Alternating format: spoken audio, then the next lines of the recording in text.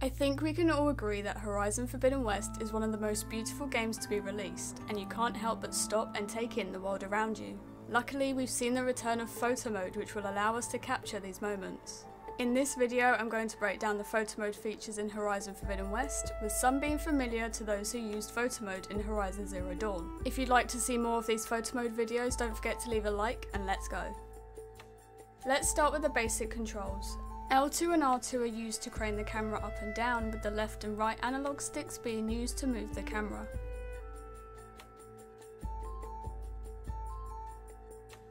If you've managed to capture Aloy in a position you like, but you would prefer it if she was looking directly at the camera or somewhere else, you can do so by clicking L3. This will cause Aloy to follow your camera movements until you click L3 again.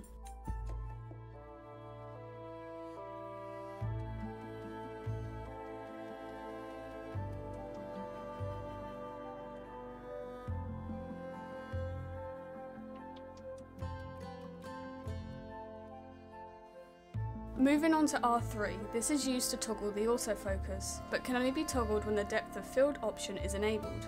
We'll go over this in more detail later in the video. Next up are L1 and R1 to cycle between the different menus, with the D-pad being used to select and change the settings. By pressing triangle, it will reset all of the changes that you've made, so be careful as you don't get a warning that you're about to reset everything. And by pressing cross, you can hide the UI. Once you've hidden the UI and are ready to take your shot, you can either press the share button and select screenshot, or you can press and hold the share button until you hear a notification. Taking a look at the first section, we start with precision mode. This is such a useful feature as it slows down the speed at which the camera moves. I find myself using this a lot when I'm doing close-ups, as when you zoom in, the camera moves quite fast, making it harder to place it where you want it. So this helps with the finer positioning. The toggle grid option will bring up dividers that will separate the screen into 9 equal parts. This feature is used for the rule of thirds technique or for centering your subject.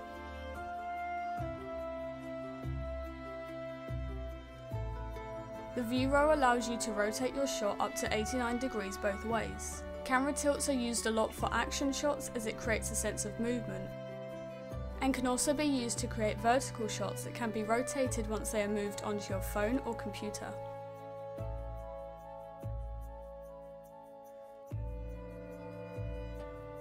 The hide player option will remove Aloy along with her shadow from your shot. As much as we love Aloy, sometimes it's nice to draw attention to different things.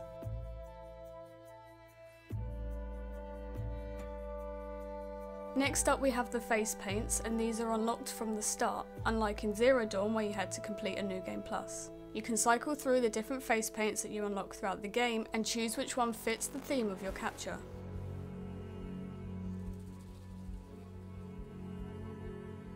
Along with the face paints, we also have facial expressions, and this time we have so many more options, ranging from happy, sad, and angry, to name a few. These can help to portray a feeling that you are looking to achieve in your shot. We then have the body pose option, which will allow you to change Aloy's position. By cycling through these, you may find a pose that works perfectly for what you're going for, or you can create a completely new perspective. The last option in this section is lens flare. This is one of the features that I was hoping they'd add, as it's extremely helpful when taking photos with machines or landscapes. Sometimes lens flare can be a great addition to a shot, but sometimes it can be in the way, so having the option to keep this on or turn it off is really nice. Moving on to section 2, we have the lens presets, which are ready-made lenses that you may find useful to start with if you're not too familiar with how depth of field and distance works. You can then adjust the focus distance with each preset, which lets you choose where the focus will be, making everything before and after that point out of focus. Next up is the focal length, which is an artificial zoom that will allow you to change how close you are to your subject. This is mainly used to get close-up shots. When you increase the focal length, you'll be able to get really close to capturing those smaller details.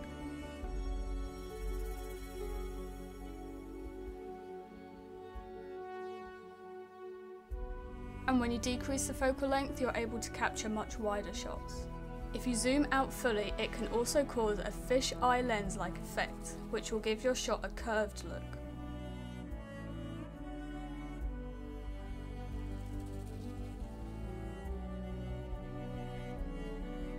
We then have the depth of field, which, when enabled, will give you access to aperture and focus distance. The aperture is used with the focus distance to achieve the level of focus that you want in your shot.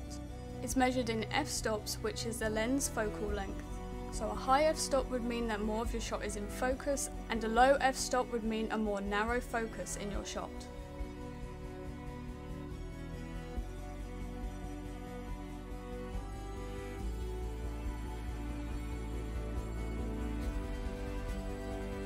Coming back to R3, which I briefly covered earlier, it can only be used when the depth of field is enabled. When you click it, you'll see a rectangle in the middle of your screen, which is where the focus will be. You can move the camera around to see what works best, and it will remain on until you click R3 again.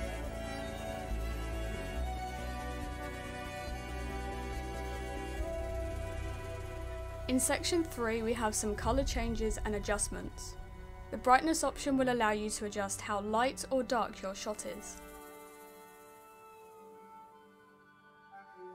This is similar for overexposure, as this will control the amount of light in your shot.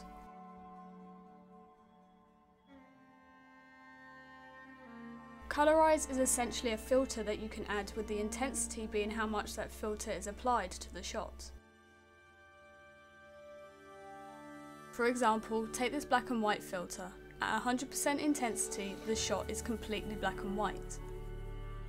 At 50% intensity, you'll start to see these muted colours come through. And at 0% intensity, the colours of the original shot have come through, as there is essentially no filter being applied.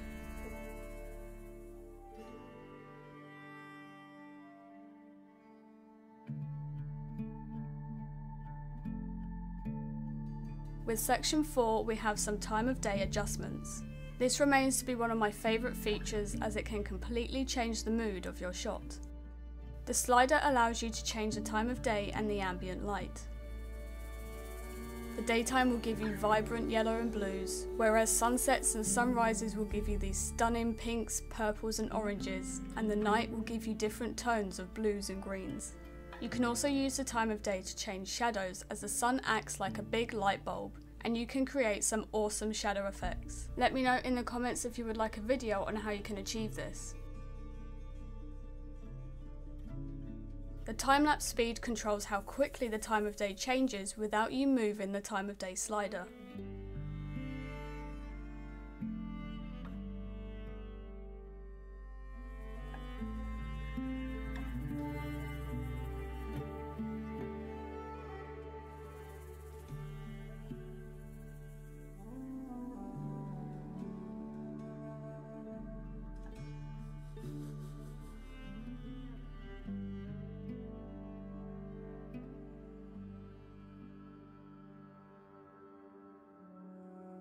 This next section will allow you to add some extras to your capture.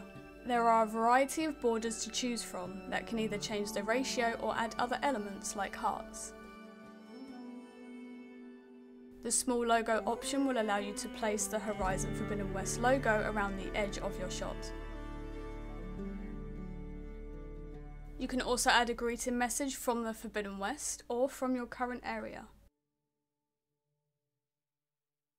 In the final section, we have the Vignette, which is a shadowy border around the edges of your shot.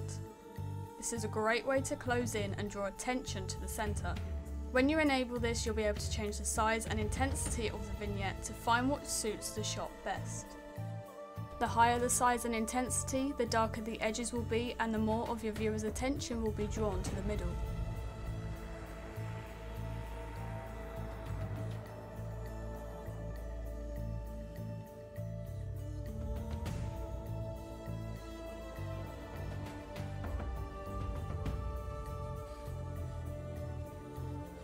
And that concludes the Horizon Forbidden West photo mode. I hope some of you found this helpful, whether you're new to photo mode or not, and feel free to tag me in your shots, I would love to see them. Let me know if there are any specific tips or techniques that you would like me to cover in another video, and if you're interested in cinematics and photo modes from other games, check out my Virtually Kirsty channel. Links will be in the description. Don't forget to leave a like and subscribe to never miss a video. Thank you all for watching, and I'll catch you guys in the next one.